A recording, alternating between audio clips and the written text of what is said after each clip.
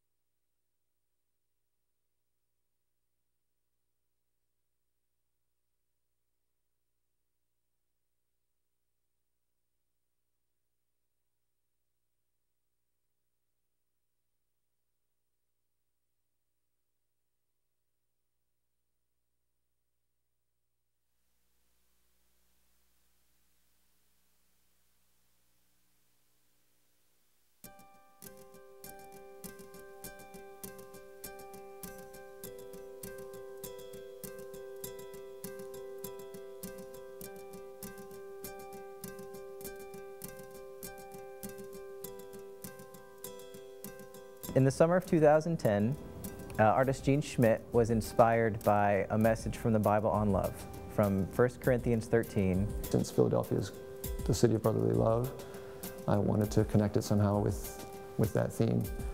And so pretty much the first thing that came to mind was 1 Corinthians 13. News of the original installation first came to me actually through President Phil Wheaton of Wheaton College. He was preaching on a series from 1 Corinthians 13. And to me it was very exciting because I was trying to show the relevance of God's word for our lives as we were living and serving and working and worshiping in Philadelphia. And here Gene was going to bring that in an artistic way and really say, this biblical text is for you living today in this city. His book, which is actually just released, called Loving the Way Jesus Loves. And so on it, he actually uses imagery from the Philadelphia installation. Most of the books I write do not give me an opportunity to collaborate with artists, so it's been very exciting to work with Gene Schmidt and also with Alicia Hansen, her beautiful photographs of Gene's art installation.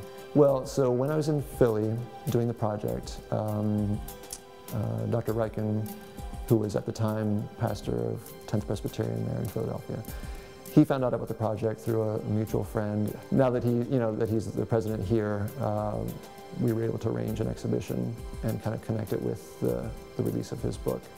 The Lovetown project activities include a number of community art projects. Most notably is our sweatshirt workshop. So we're going out with a blank canvas and we're letting people etch themselves in the letters of love from this passage in their own language. It's their own message, and it's among their neighbors.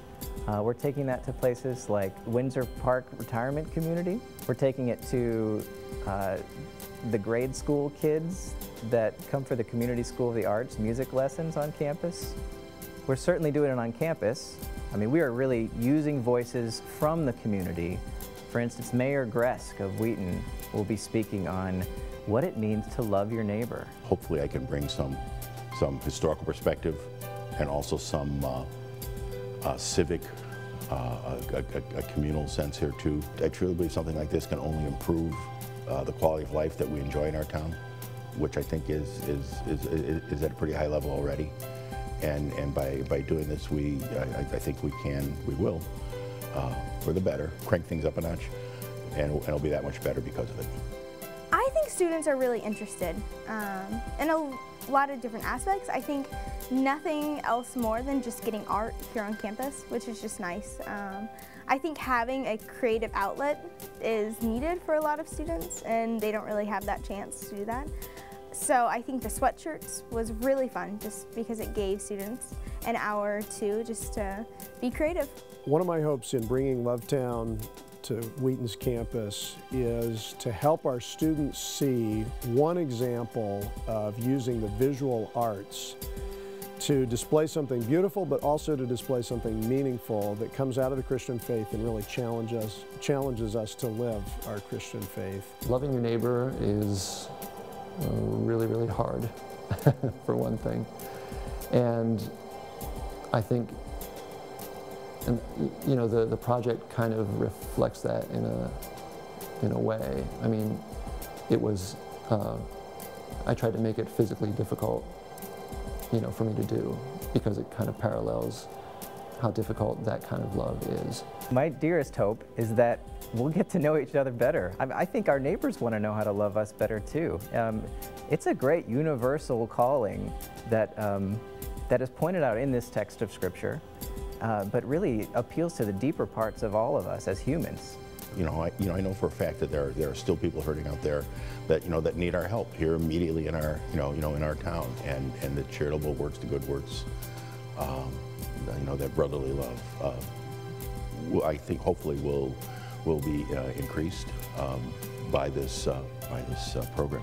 You know, when I did the project in Philly, I had in mind what I wanted to do, and I felt like the text is so strong and can kind of speak for itself, that really what I did is I took it there, I set it out, and then I just saw what happened. You know, I kind of let the text do the talking. And so I would say, for this installation here in Wheaton, I like to leave it really open for people to respond to however they want to, and different people are going to respond in different ways. That's certainly what happened in Philly, and I think the same thing will happen here. I mean, I hope that people, certainly the text, there's so much in the text. There's profound lessons to be learned in the text. I'm not coming as some kind of teacher to try and teach anybody about love through this project, but those lessons are in there for people to find. My hope is that not only will we seek to love our neighbors better through art, this medium that we're using for Lovetown, but through many other ways. Anything to get you into a new relationship where you can discover the needs of those around you.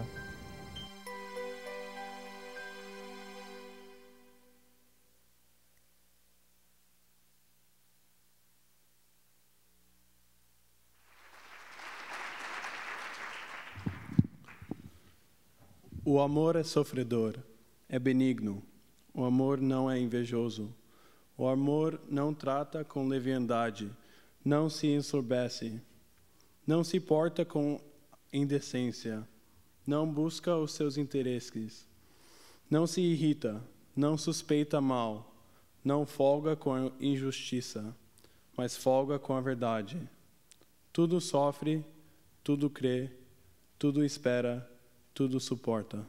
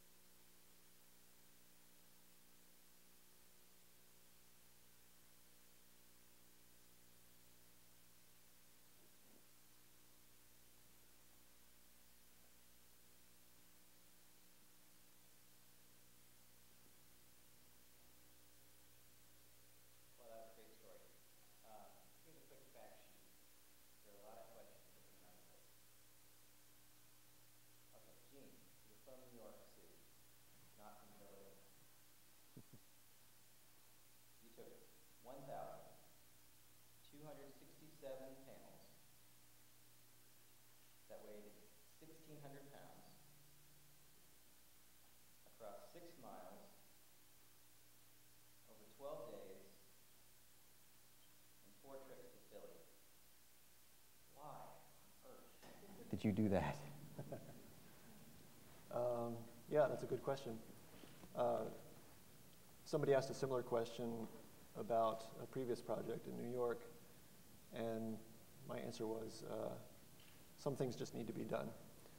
And that's kind of a smart aleck answer, but in a way it's true.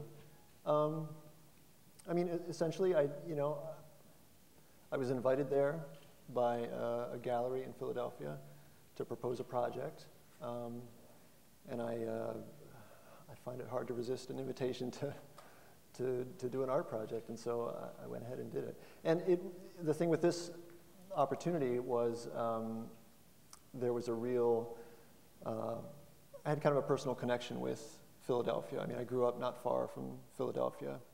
I knew people in Philadelphia. I knew people who exhibit the kind of love that Paul talks about, who are doing great work in Philadelphia. My father passed away 23 years ago in a hospital in Philadelphia, and I wanted to pay tribute to him, and so that became part of the project as well. And in fact, that's, I kind of built the project around certain locations, starting out at this Crossroads Community Center, where a woman that I know from my home church has worked for many, many years with children and just exemplifies every day this kind of love. And so that became my starting point. And I worked my way through, Love Park, where Robert Indiana's Love Sculpture is, and then on to the University of Pennsylvania hospital where my father died.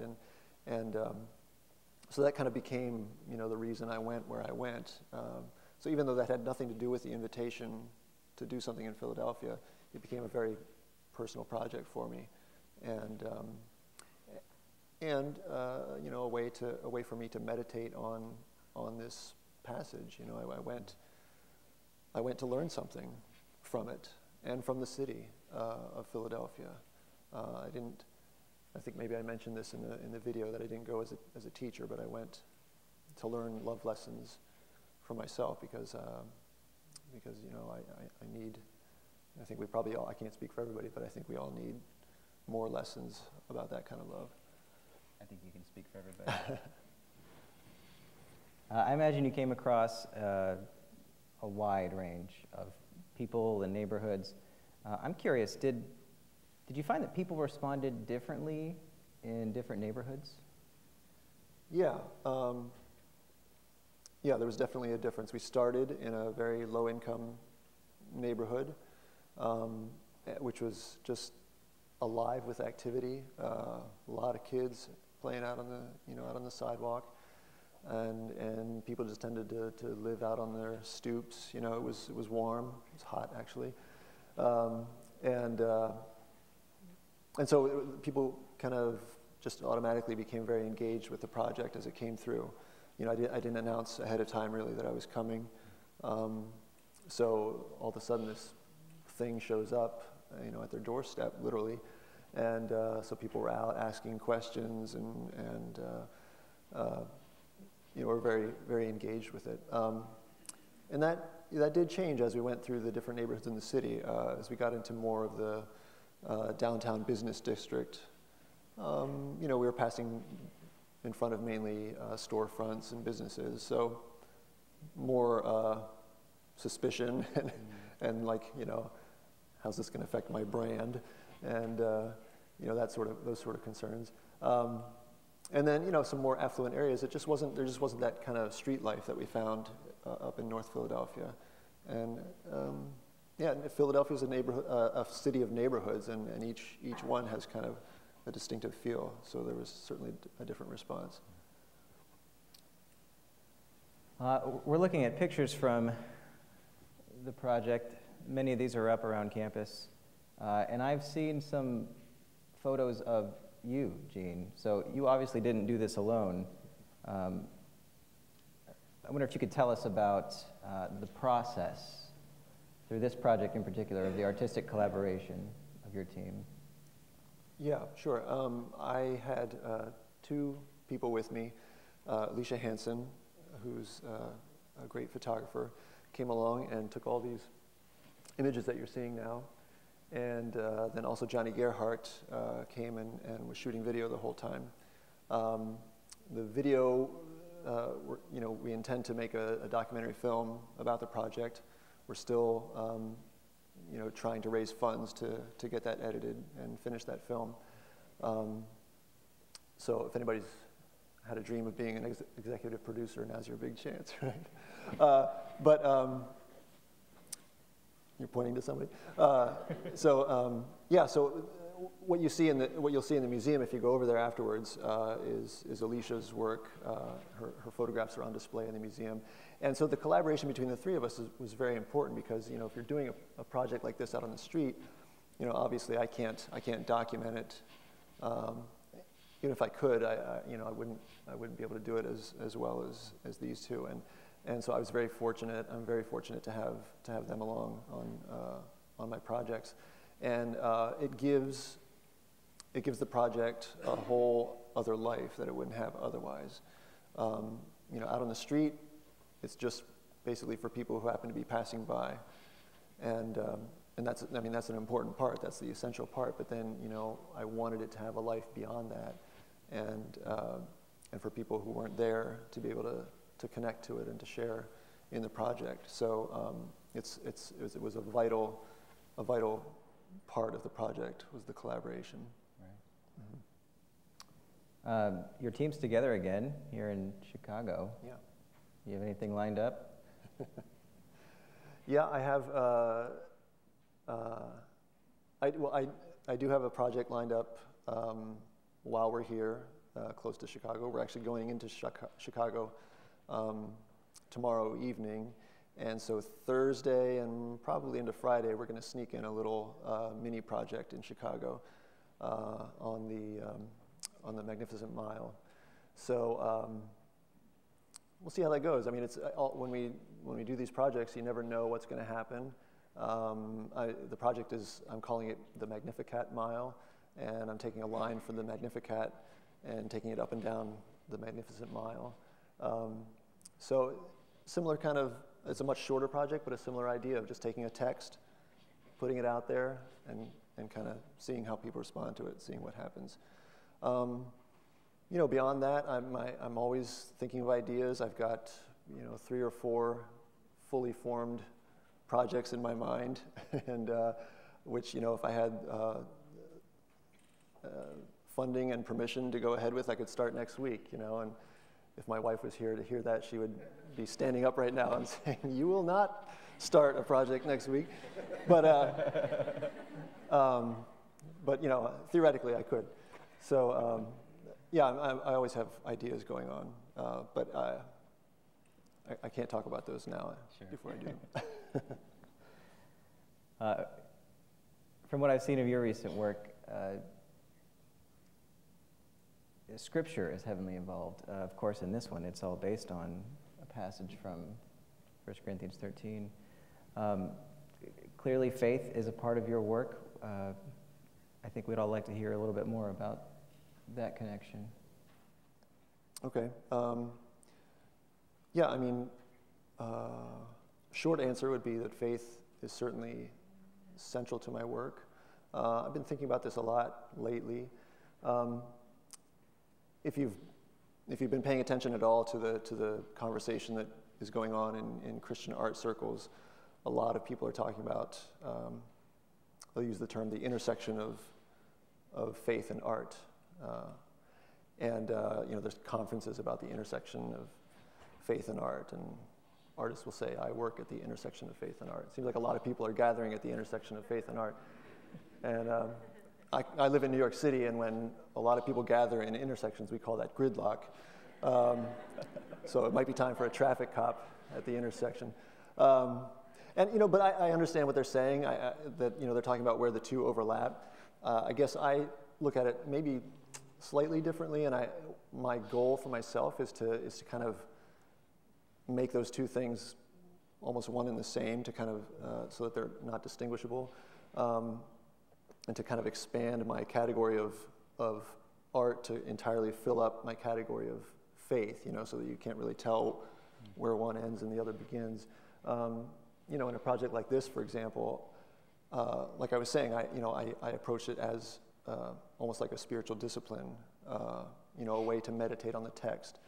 So certainly it was an art project. It was done in public for other people to see. I've got it hanging in a gallery. I had, you know, a photographer and a filmmaker following me around. So there's a public side to it.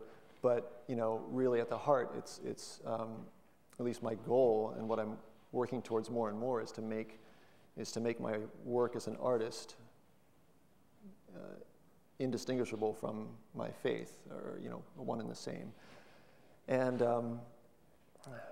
you know, the beauty of that is, I mean, I'm all about simplifying my to-do list, right? So, you know, if your category of art is the same as your category of faith, which is the same as your category of life, you know, you're left with only one thing to do, and that's live, you know?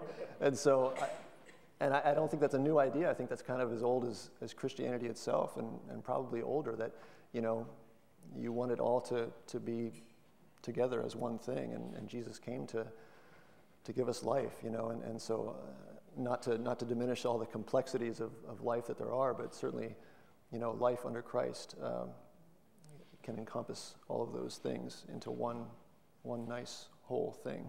So that's what I'm working towards. You know, I'm not sure how that all kind of will work out, but that's my goal.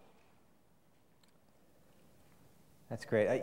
You've said a number of times now that you did not come as a teacher. But we've been inspired by your work, Gene. You're teaching us things. Scripture also says that they'll know that we're Christians by our love. Your love for your Father, your love for people, your love for creativity, it's been very moving, and it's moved us as a community. So for you bringing your work here, for Alicia bringing her work on campus, I'd like to ask you, audience, to join me in just saying thanks.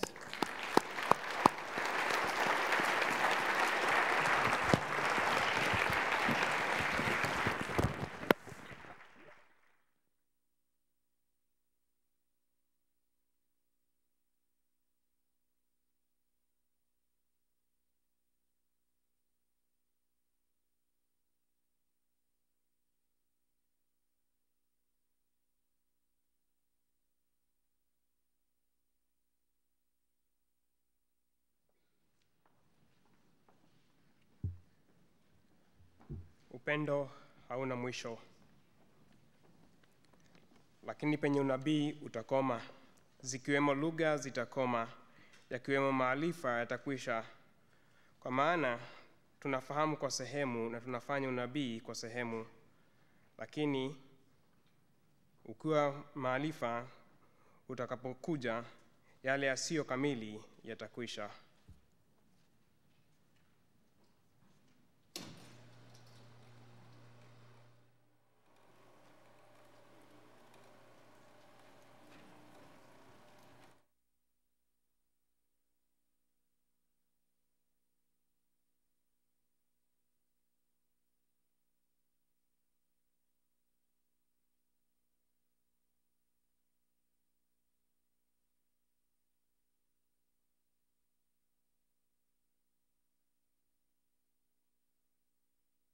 Overseas in Cyprus. My parents were with Open Doors with Brother Andrew.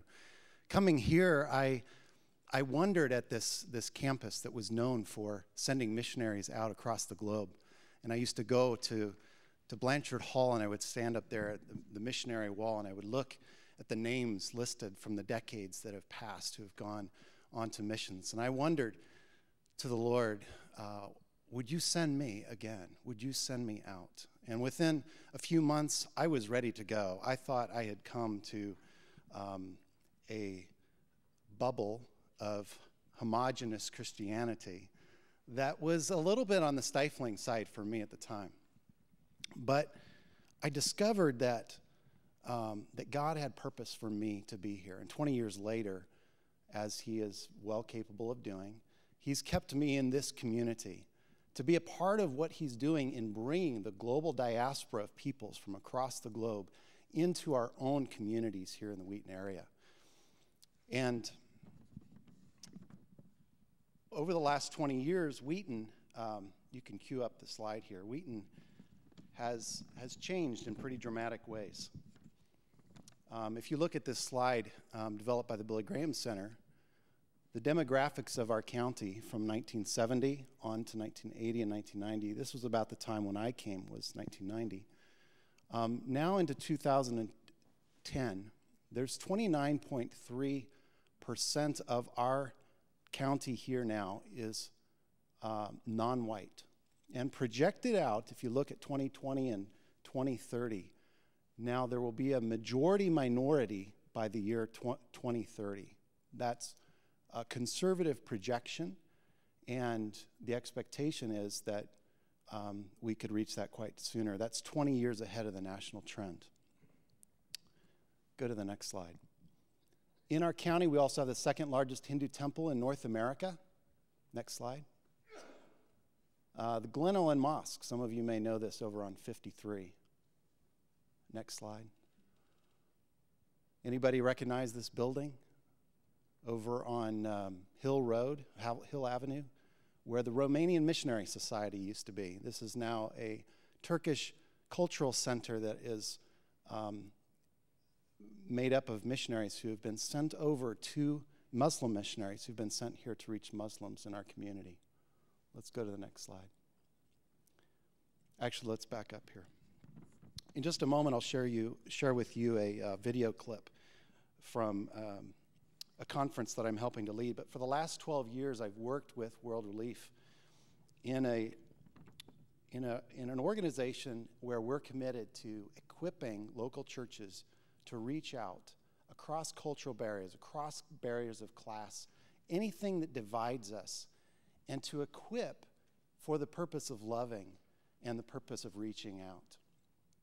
And so my role has been to invite pastors and to invite churches in neighborhoods within just a stone's throw of this community right here to build relationships across those lines.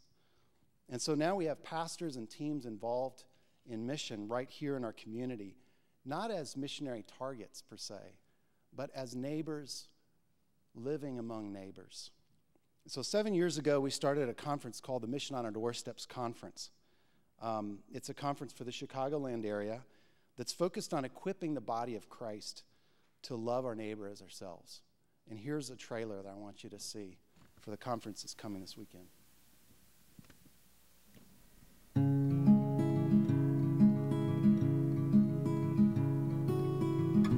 Kwanza mimi nilipofika hapa Amerika, niliwaza mimi sina ndugu, sina jirani, yani sina nini. You have people in the page that are coming from all over the world. So it's amazing how the page has been changing.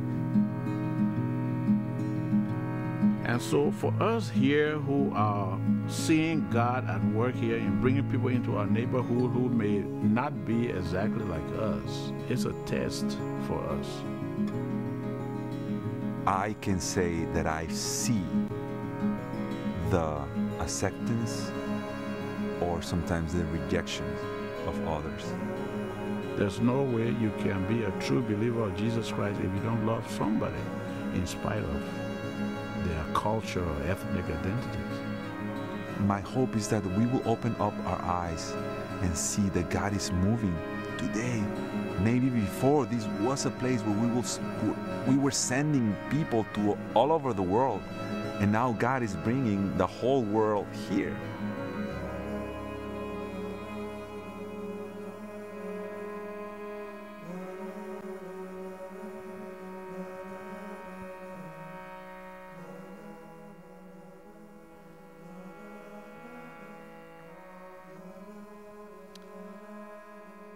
So we need to ask the question, why is God doing this? What is it? And maybe fundamentally, we actually need to go back to, God is doing this. This is part of his purpose, part of his plan And we look at this slide here from Acts chapter 17.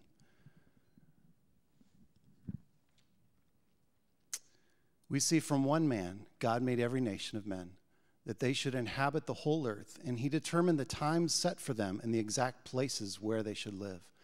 God did this so that men would seek him and perhaps reach out for him and find him.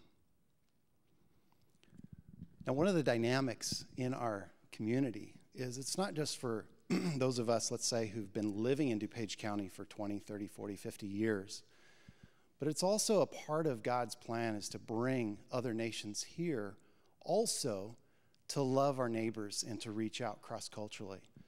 Two friends of mine that I want to introduce you to briefly is Emmanuel Tahir. Some of you may know him. He's been in the community for many years now. He's actually a missionary from Ethiopia to the U.S. He's one of College Church's missionaries, just right across the street over here. And he's been a part of planting churches, immigrant churches in our community. Pastor Yenner Wanti and his wife have been in the Wheaton area, planted a church that meets at College Church, the Liberian Fellowship, and they have gone on to plant more churches in western Illinois and on into Iowa, and now they're exploring other states where they may plant churches as well. Missionaries who are coming now to a place where traditionally we sent missionaries out. God is doing something new and amazing in our community. And this is not an anomaly. There are 150 immigrant churches in DuPage County alone. So what we see now, and what I see as a student who came 20 years ago to this community, is that our mission is not just about those of us who've been here reaching out, but it's about every person in God's family reaching out, loving, and welcoming those who are coming from other nations. So what can we do now? I would just encourage you to consider thinking and looking and finding those people in your community who are different than you. Those people who are in your workplaces, those people that you meet at the grocery store or the gas station. Greet them, welcome them, spend time getting to know them. Your life will be enriched, and certainly theirs will as well. But embrace these changes in our communities as God-given. We have to stand on that reality. And come to this weekend, to the Mission on Our Doorsteps conference. We'd love to have you there Friday and Saturday. There's actually 2 tickets being raffled off over in the gallery. So for any students who would like to go, you can just enter your name in the raffle. We'd love to see you there. God bless.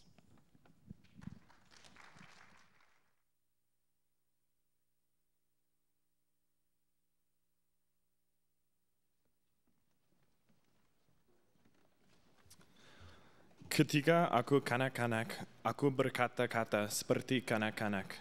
Aku merasa seperti kanak-kanak. Aku berpikir seperti kanak-kanak. Sekarang sesudah aku menjadi dewasa, aku meninggalkan sifat kanak-kanak itu. Karena sekarang kita melihat dalam cermin suatu gambaran yang samar-samar, tetapi nanti kita akan melihat muka dengan muka. Sekarang aku hanya mengenal dengan tidak sempurna, tetapi nanti akan mengenal dengan sempurna, seperti aku sendiri dikenal. Demikianlah tinggal ketiga hal ini, yaitu iman, pengharapan, dan kasih. Dan yang paling besar di antaranya ialah kasih.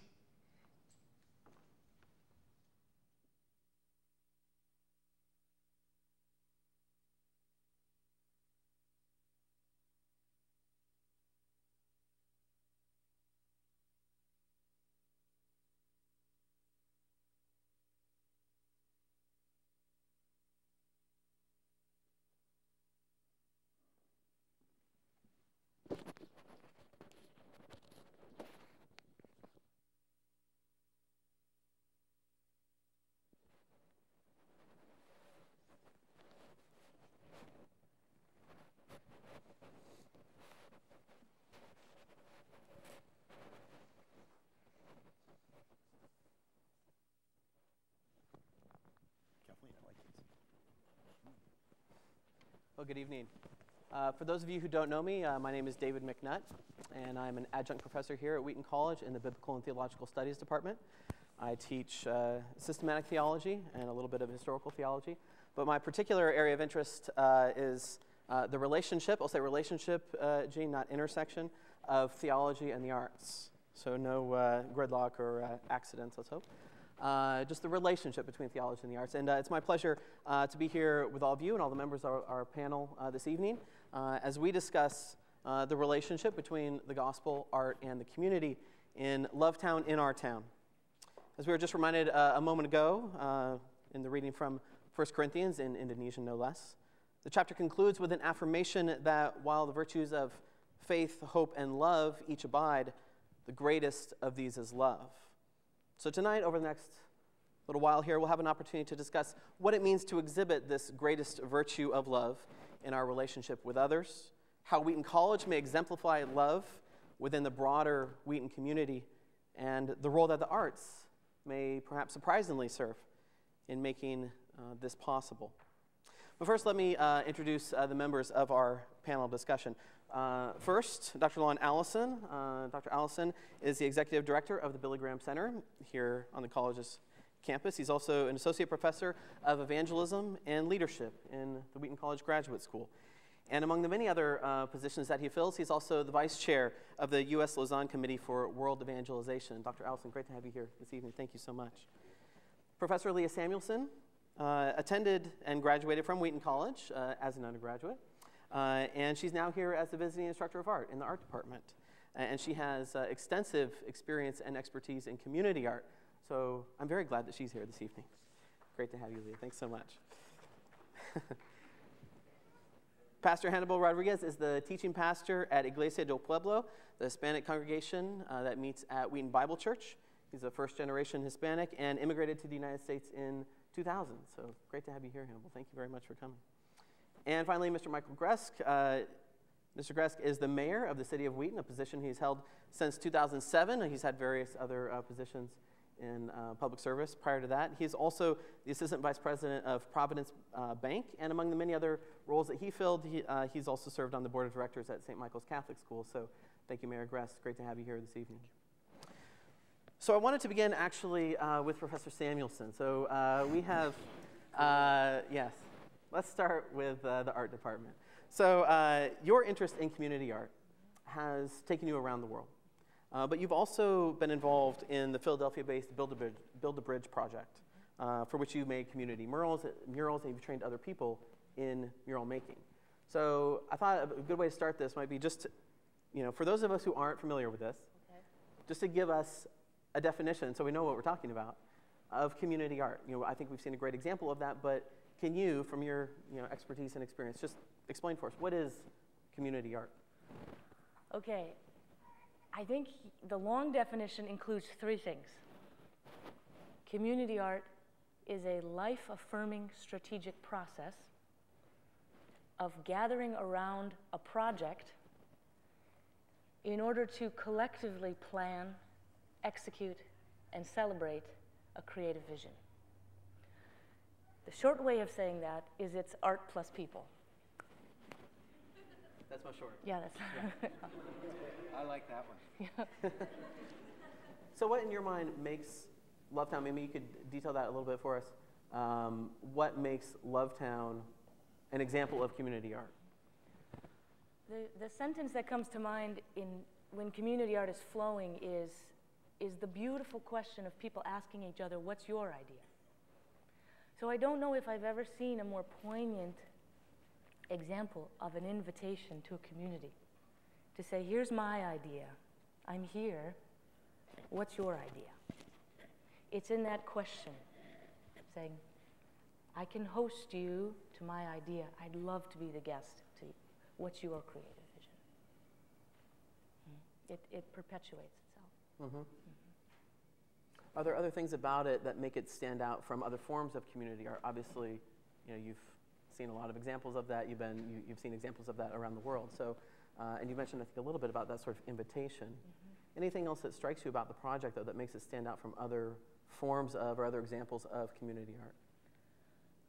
The biggest difference between regular art and community art is the identity of the audience.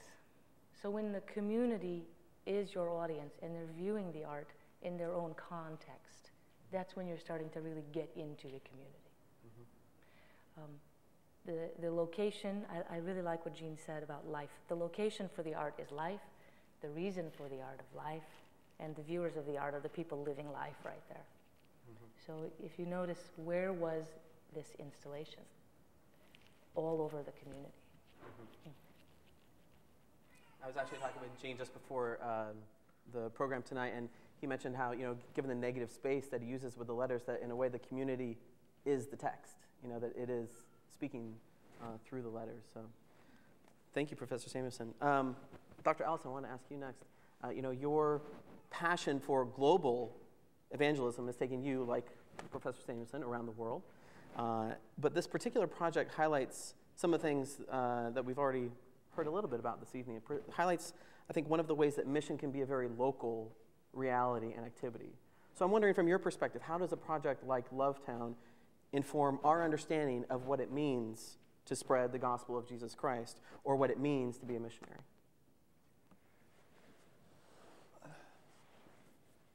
Well, I suppose what I most value about Lovetown is the word, love. That's what made the Billy Graham Center be interested in it. If we could communicate broader into our community from this campus, the love that we have for the community, the desire to engage with the community, but even more, we want to get God's love into the community because he is the ultimate lover. 1 Corinthians 13 describes the love that he offers, but in his life he embodied it. So when we talk about art, Jesus was a master artist. His art was spoken art, and he was a storyteller. And the stories that he told about the love of God for a broken world need to be told everywhere. So visual art, performance art, spoken art, acted art, even danced art at Wheaton College. I'm all for it, as long as it gets the love of God into the community. Thank you. That's great. Good.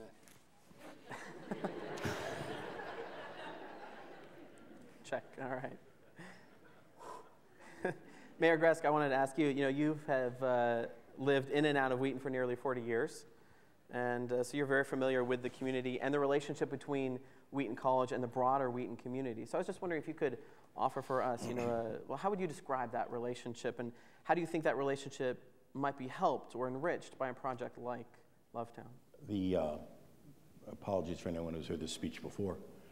The college and the city grew up together. In fact, if memory serves, I believe our first village president was also on your board of trustees, was Warren Wheaton, and indeed helped bring Jonathan Blanchard to this city to found and start the college, start Wheaton College. And the sense that I have is that relationship has grown and matured and ebbed and regrown and rematured as Wheaton has over the last 150 years, 180 years since we were founded. I saw this as an opportunity when I was approached by the college, by Eric, to come and participate in this. I was very much impressed and moved and happy, and maybe a little intimidated also, to come and speak. But I think the relationship between the college and the city can only be improved by the Lovetown project. We have an incredible base of volunteers in this community, and I don't necessarily limit that to the church groups and to the ancillary publishing houses and the not necessarily the religious-based organizations, but I would also include the other various service clubs we have in town. We have a very, very active service base that I think can only serve to be improved by this, by this project. And when I was first approached by it, about it, I only see it doing good, better for Wheaton. We have an incredibly vibrant, volunteer base of people who love their community. And a project such as this can only bring awareness, to that level. Reading through it, words that I hadn't run across since college philosophy, theology days. We have that brotherly style of love, the philia, but the agape, that I think we can inspire people to reach out. Whether they realize they're doing it or not, I think you can inspire a community to that level to bring their actions, bring their eleemosynary activities to the forefront and make Wheaton better. It was a revelation to me when I heard that the idea of a missionary going out has been kind of reversed. When Mr. Schrader was up here, he said that the immigrants are coming here now, and I'm quite honestly, from a community standpoint, quite pleased to see the college looking inward to what we do as a community here. I mean, the role of the college in the evangelical global scene is indeed world famous. To have that inward looking, and I think what's old is new again. I think that was the original premise, one of the original premises too of the college when Jonathan Blanchard came here to instill that faith in the community, instill that spirit in the community, and I think this project will, as I say, what's old is new again. It's going to come 180, and we're back, or maybe 360, back to what it was previously. Thank you.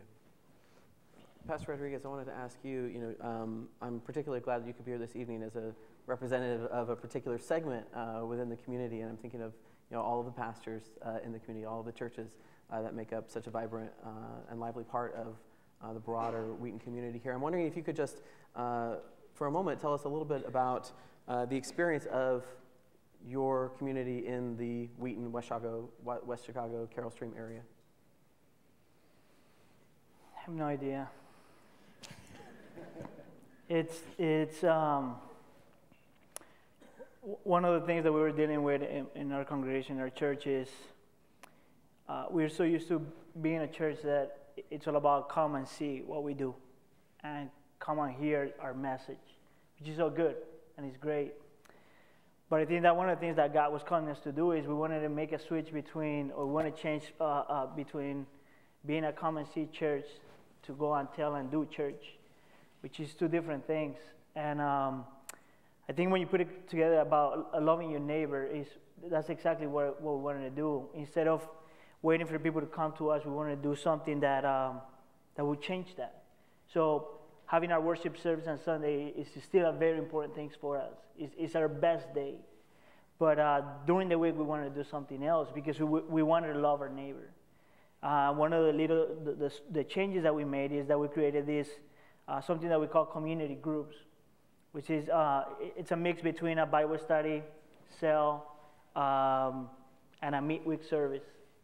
And we decided to establish some of those in the community.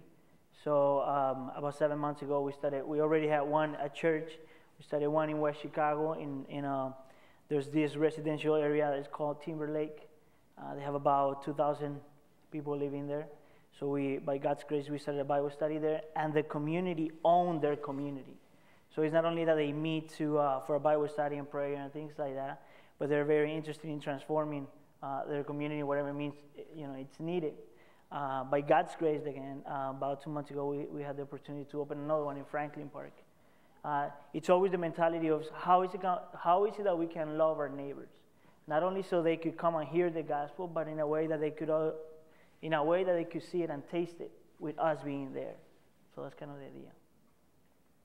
Great, thanks. Let me ask you a follow-up. I'm sure it comes as no surprise to you or to many here that the arts have often been a very contentious issue in the history of the church. I mean, from the earliest Christians to the iconoclast controversies of the 8th and 9th century to the various responses of the reformers in the 16th century to today's sometimes ongoing worship wars within church. How have the arts played what role, I guess, have they played within your particular community and your worshiping community?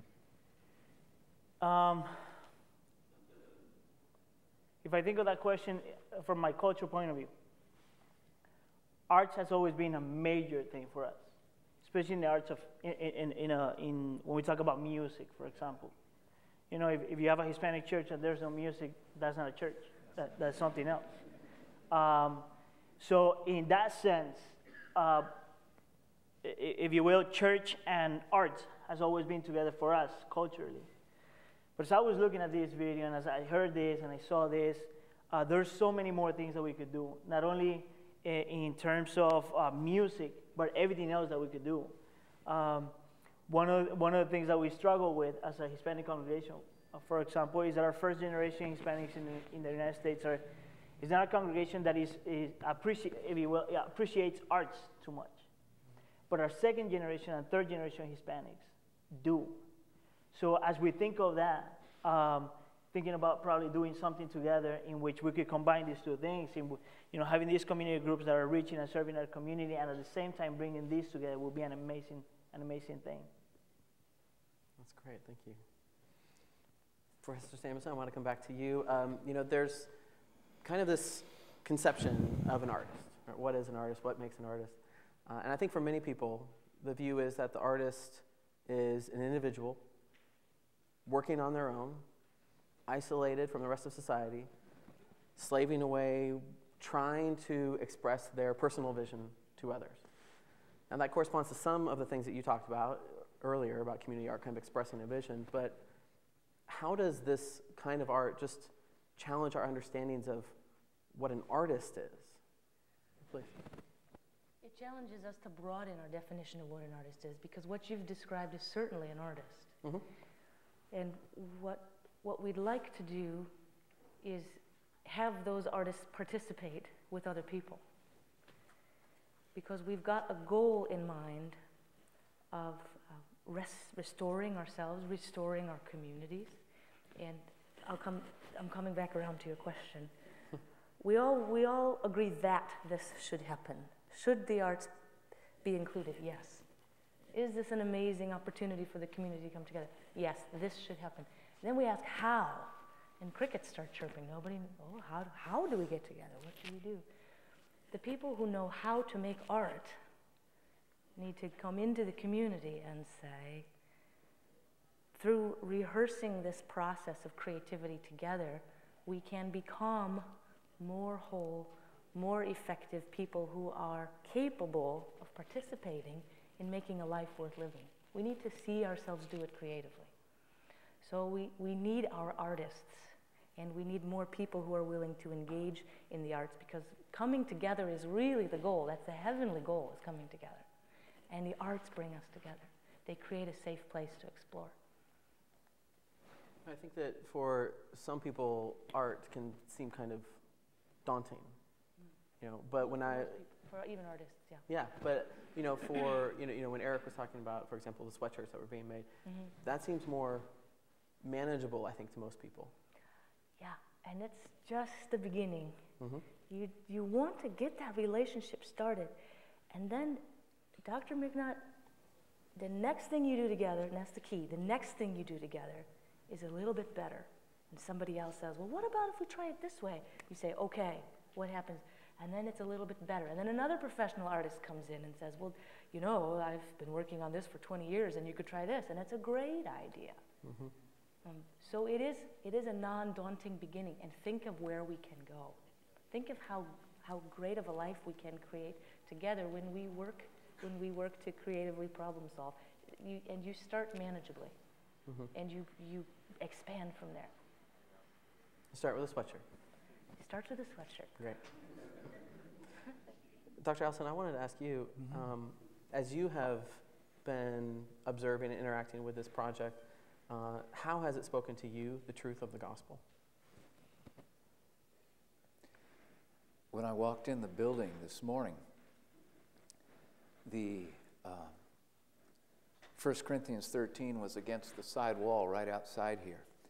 And for me, as more of a oral communicator artist, mm-hmm. I just stood and I made my eyes do the whole scan of the wall, reading every one of those words to myself.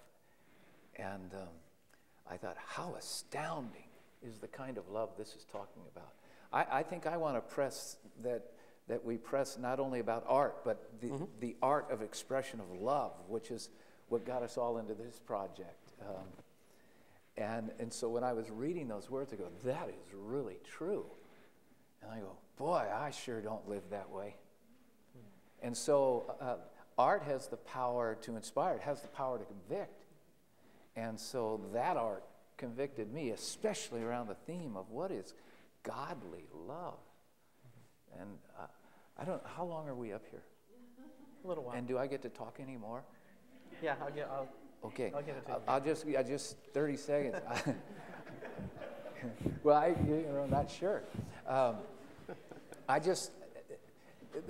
The text that we're using and the portraits that are displaying love and loss out there, I guess those of us at the college hope that our friends from the community who have stepped in here tonight would know that with all our hearts we want you to know that love, and we want to say we don't live it out either. We fall short all the time, but that there was one who did live it out. And I called him an artist a few moments ago, and then I thought, oh, Phil Ryken's going to get on me about that one, because Jesus is a lot more than artist. And Phil will probably lead us to this anyway. Jesus demonstrates the love in that while we were yet unlovable, he loved us. So I just want to make an appeal to everybody. Look what the art is saying. Look what the art is depicting, and it's telling the story of a God of mammoth love for all of us. And that's what the college wants you to know tonight. Excellent. Mayor Gresk, I wanted to come back to you and ask you, in your time in Wheaton, and in particular as in your time as mayor, what connections have you witnessed people making across communities, between communities that might not always interact, even within Wheaton? What connections have you seen people making across something like the arts or some other activity?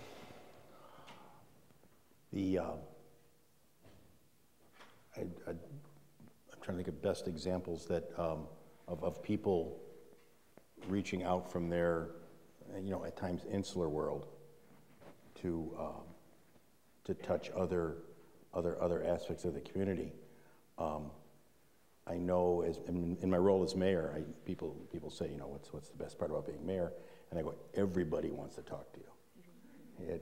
And in that capacity, I've had the occasion to visit one of the slideshows had the BAPS, the Hindu temple out in Bartlett. I visited there. I was there.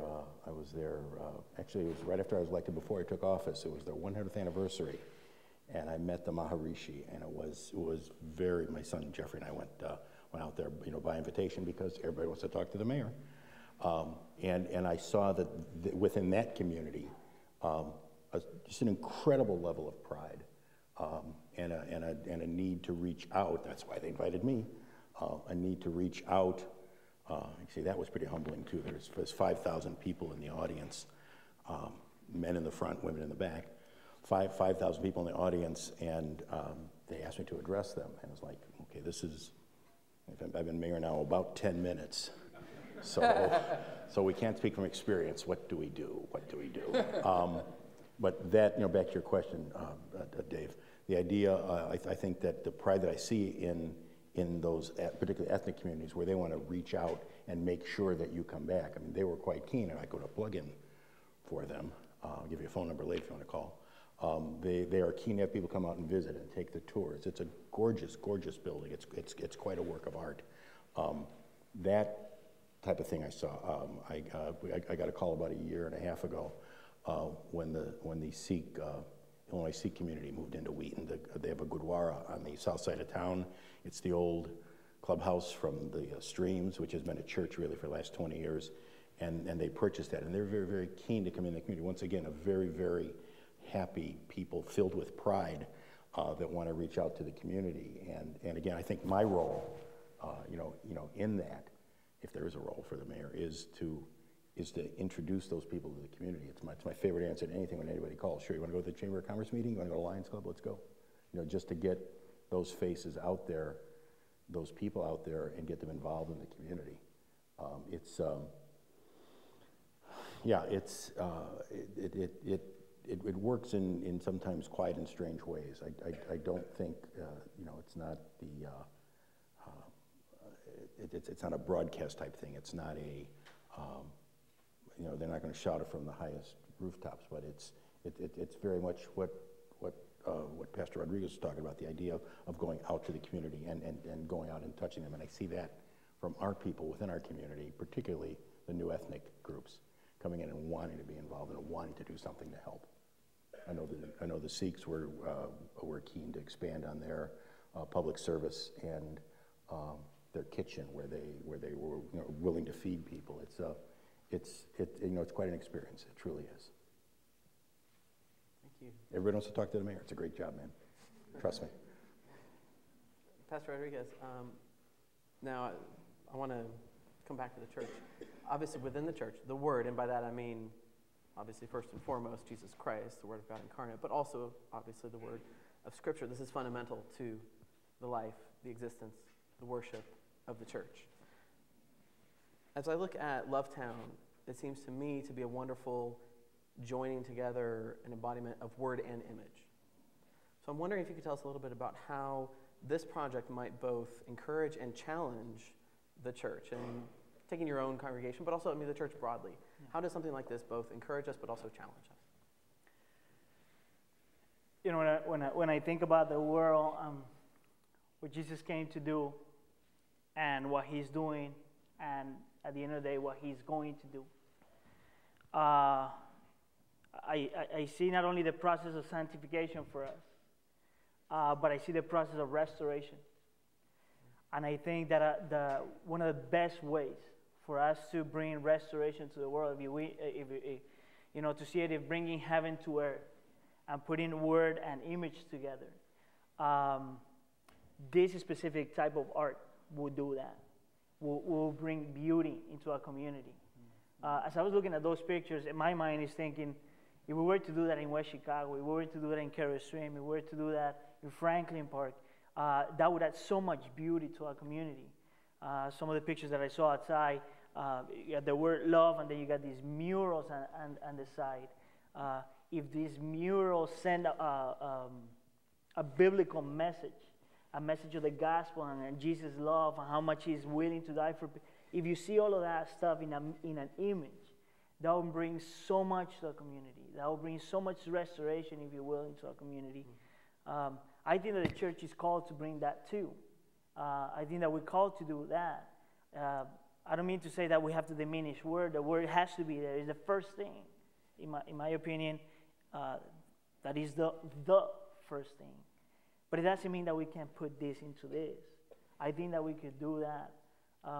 The reason why I say that is because everybody else is doing it. They're just sending a different message.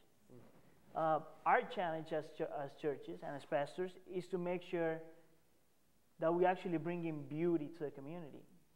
The beauty of the gospel shown in an image, and anything else. That'll be it. That's great, thank you. Now I wanted to ask each of you a bit about your vision. And I thought it was really appropriate that Eric asked Gene about his sort of vision. So for each of you, I have a question about sort of your hopes or your vision for something. So first, for Professor Samuelson, what's your vision for the role that community art can and should have, both in the community of the college and in the broader community, a place like Wheaton? That's a slow one. I like things that move slowly. So you have to kind of extrapolate this vision a couple 100 years or whatever you like. You can't force someone to believe something. So my vision has a request in it. It's please believe that your contribution makes my contribution better, and my contribution makes your contribution better to this community that we're living in. I want to live in a place with us that we all made together. So please believe that that's possible, and please believe that I can't do it without you, and please don't do it without me. So I want to be there, and I want to be together. And I can't say what that looks like because I haven't talked to everybody yet. So my vision would be first, let's communicate on that. do it together. Thanks. And Dr. Allison, your vision, what's your vision for the ways that the Billy Graham Center specifically, Wheaton College more broadly, might love its neighbor and continue to spread the good news of Jesus Christ? What's your vision for that?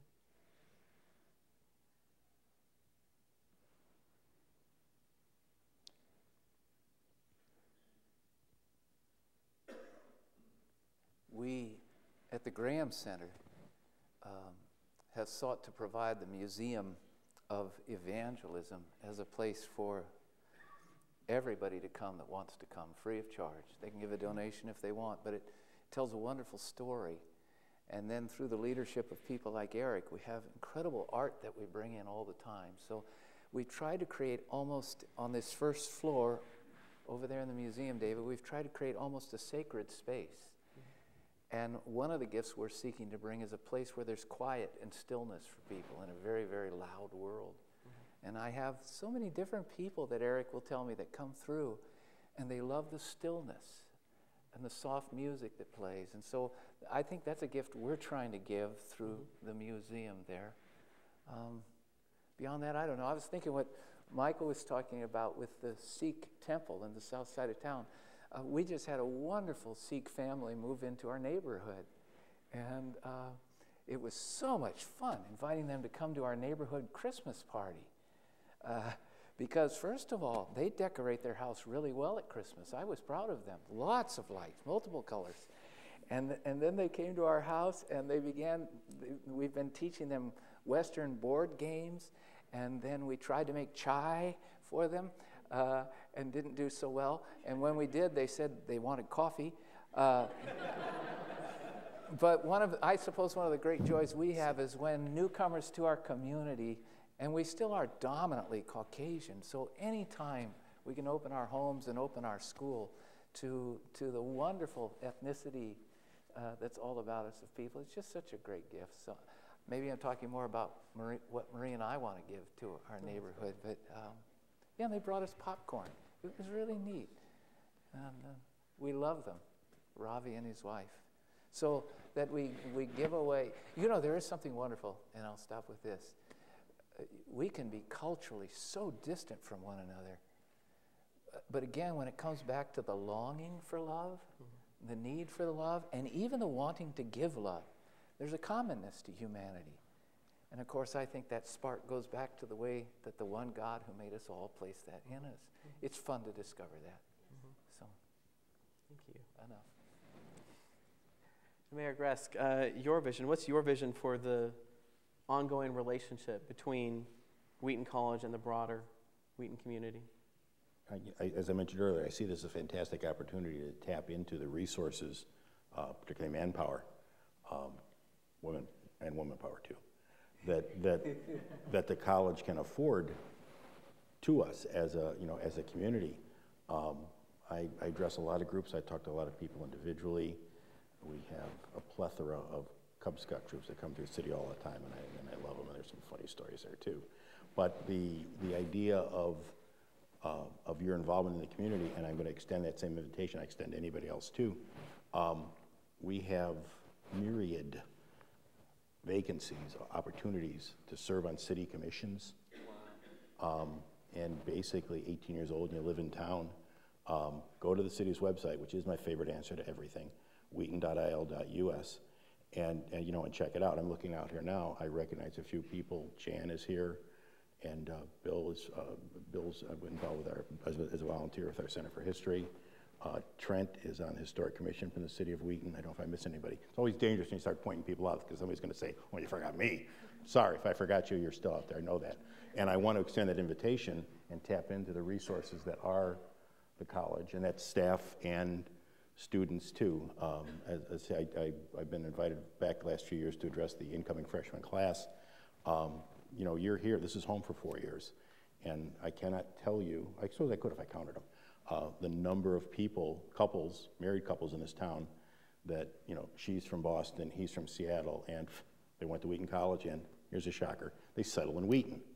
What a great testimony to our community. Don't laugh, you will. I see you students laughing. Don't laugh, you will. Oh, I wouldn't do that. Yeah, you would. Yeah, you would. Trust me, you will.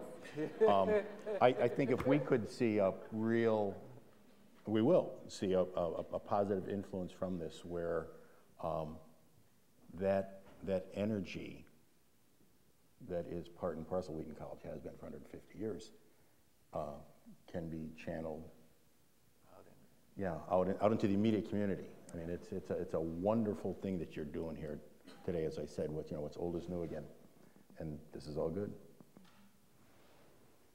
Pastor Rodriguez, I wanted to give you the hard question.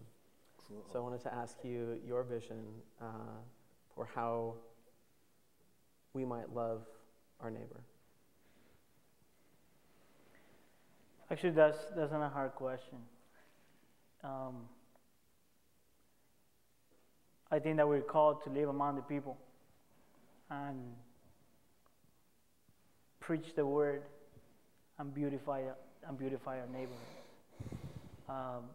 And when I say beautify, I mean arts and social justice, if I will, and all of this kind of stuff that the Bible calls us to do. And if we do that, then we are fulfilling what God called us to do. And that's our vision. Thank you.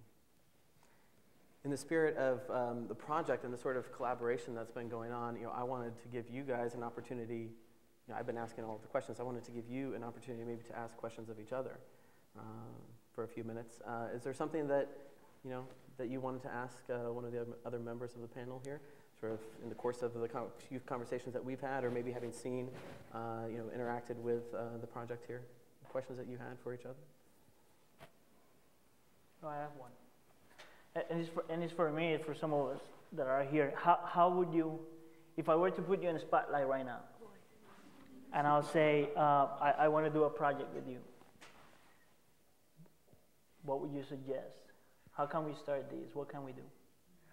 Oh, it starts with a visit. I like the popcorn story. Are we going to eat popcorn? Yeah. I know what I'm getting her for Christmas. You visit, you invite somebody, like you just said. I invite you to come. And then I come and I say, what do you like? What's happening here? Somebody has an idea. The world is not short of ideas. They're in there. We find it, and we start to plan around it, and we try something. So it's as easy as a conversation if you show up and be in the same place at the same time. If somebody is the host and somebody is the guest, and you ask this question, something will come out. I would not come and say, here's the project for you. I planned it in Los Angeles, I tried it out in Houston, and it will work for you. I would say, we've done a lot of different things. There's a lot of great ideas out there. I've got about 500. What do you think? And then we put them together. I would start with asking a beautiful question. It will not fail. The passion is in there. Thank you. Yeah. I have a question for the mayor. Michael, are we, as the college, are we perceived as friendly and wanting to be engaged in the community, or is there any sense of separation, anything we might be portraying that we don't know that we are? We talked about this a little bit at the lunch we had last week. I think there is a perception that it is the place on the hill, both metaphorically and actually, and what happens at the college doesn't really impact the city, which is simply not true. We've remember a discussion I had with Dr. Litfin about 8 or 10 years ago, where he detailed painstakingly the impact the college has on the city. And I think, and maybe it's because we are so much larger now than we were 150 years ago. There's a big duh. And people are much more transient than they are, than it used to be. People are much more transient now. They come in, they will stay 2 and 3 years. To have people that have lived in town 2 and 3 generations is not unusual in this town, and I doubt that that's unique. I mean, there's other places that do it too. But Lon, back to your question, I think that is a perception that, yeah, it's nice we got the college here, fine. And okay, yeah, they have a lot in payroll, they pay a lot of money to their, or they spend a lot of money in our town, the kids do, and it's parents' weekend, and they're coming in, and okay, good, the restaurants are filled, isn't that nice? But hopefully, something like this, like the Lovetown project, will inspire that involvement.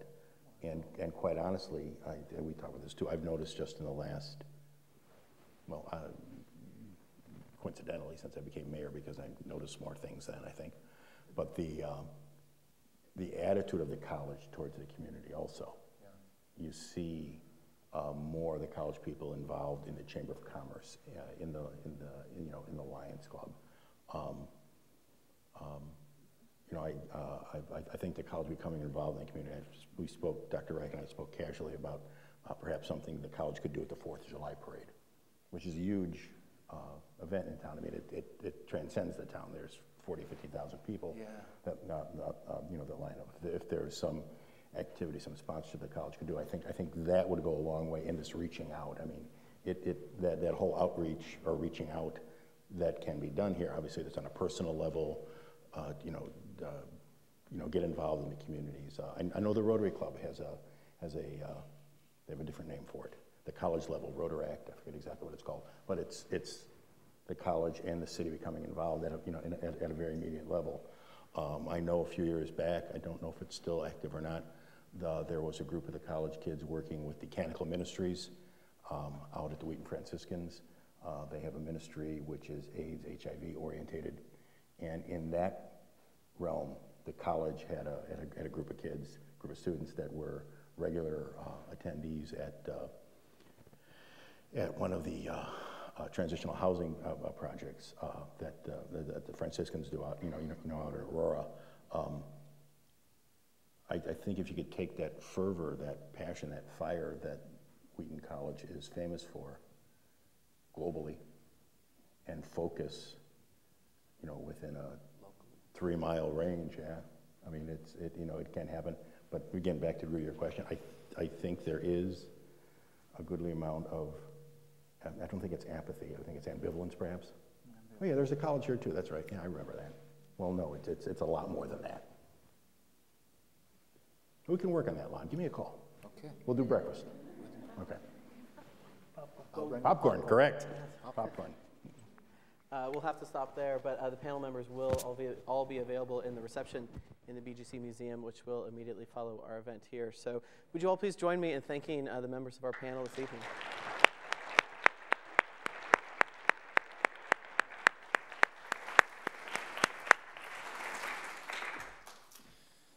Let me give you 4 or 5 reasons to linger tonight.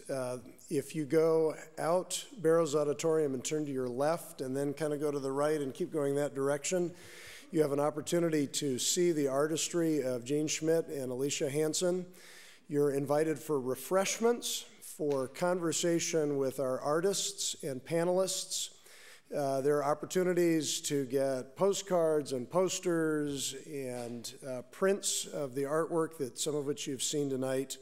There is also a raffle for students who may be interested in attending the Mission on Our Doorsteps conference. And as we're dismissed tonight, I want to leave you with these questions. What is God calling me to make? With whom is he calling me to make it? And most importantly, who is the person God is calling me to love? Thank you for being here tonight. You're dismissed.